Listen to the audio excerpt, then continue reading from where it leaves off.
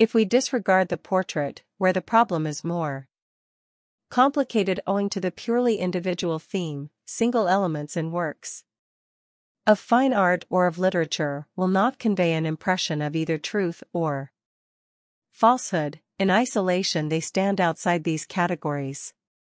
Or looking at the matter from the other side, the artist is free as regards initial elements, from which the work of art emerges, only after he has chosen a character, a style, an element of color and form, an atmosphere, do the other parts become predetermined.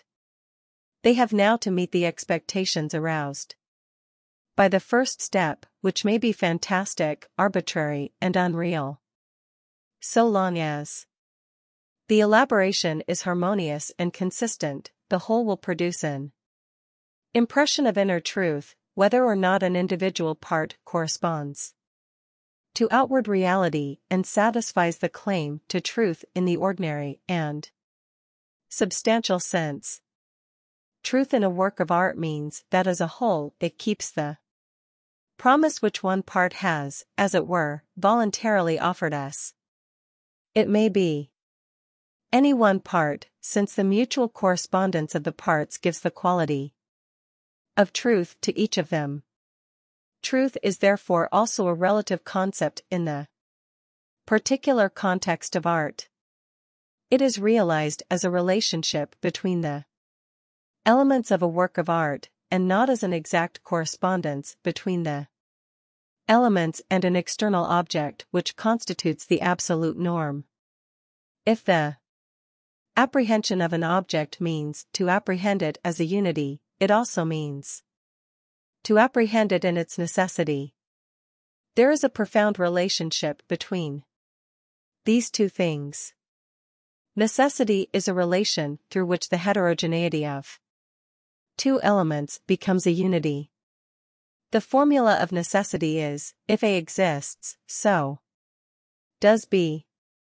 This necessary relation states that A and B are the elements of a particular unit of being or occurrence, and necessary relation signifies a completely coherent relation, which is only decomposed and reconstituted by language.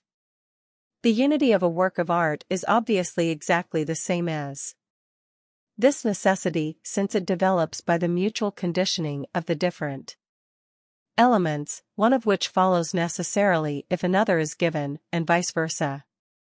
Necessity is a phenomenon of relations not only with reference to interrelated things, but in itself and according to its concept.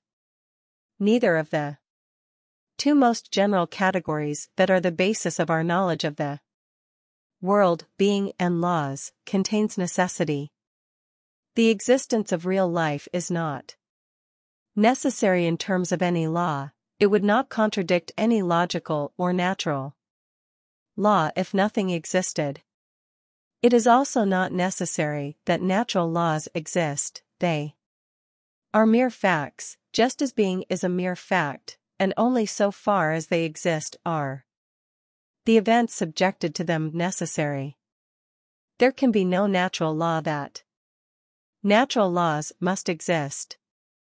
What we call necessity exists only as a relation between being and laws. It is the form of their relation.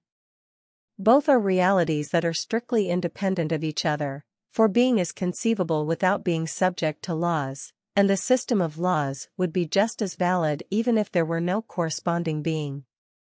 Only if both exist do the forms of being become subject to necessity. Being and laws are the elements of unity, which we cannot apprehend directly but only through the relation of necessity. This unity binds together being and laws, it is inherent in neither one separately, but rules exist only because laws exist and give meaning and significance to the laws only because being exists. From another aspect, bearing upon the same question, relativism with reference to the principles of perception may be formulated in the following way: the constitutive principles that claim to express once and For all, the essence of objects are transposed into regulative principles, which are only points of view in the progress of knowledge. The final, highest abstractions, simplifications, and syntheses of thought have to renounce the dogmatic claim to be the ultimate judgments in the realm of knowledge.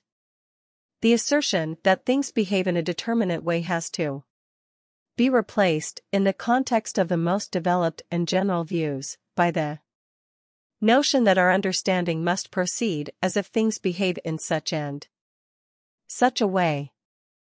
This makes it possible to express adequately the manner and method of our understanding in its real relation to the world.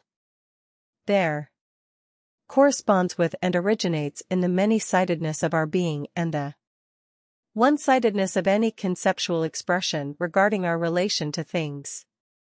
The fact that no such expression is universally and permanently satisfactory, but is usually complemented historically by an opposite assertion. This produces, in many instances, an undetermined wavering, a contradictory mixture, or a disinclination to adopt any comprehensive principles. If the constitutive assertions that aim to establish the essence of things are changed into heuristic assertions that seek only to determine our methods of attaining knowledge by formulating ideal ends, this makes possible the simultaneous validity of opposing principles. If their significance is only methodological, they may be used alternatively without contradiction. There is no contradiction in changing from the inductive to the deductive method. The true unity of apprehension is secured only by such a dissolution of dogmatic rigidity into the living and moving process. Its ultimate principles become realized not in the form of mutual exclusion, but in the form of mutual dependence, mutual evocation, and mutual complementation. Thus, for example, the development of the metaphysical worldview moves between the unity and the multiplicity of the absolute reality in which all particular perceptions are based. The nature of our thinking is such that we strive for each of them as a definite conclusion, without being able to settle upon either. Only when all the differences and variety of things are reconciled in a single aggregate is the intellectual and emotional striving for unity satisfied. However, as soon as this unity is attained, as in the concept of substance by Spinoza, it becomes clear that there is nothing one can do with it in understanding the world, and that a second principle at least is necessary in order to make it fruitful. Monism leads on to dualism or to pluralism, but they again create a desire for unity, and so the development of philosophy, and of individual thinking, moves from multiplicity to unity and from unity to multiplicity.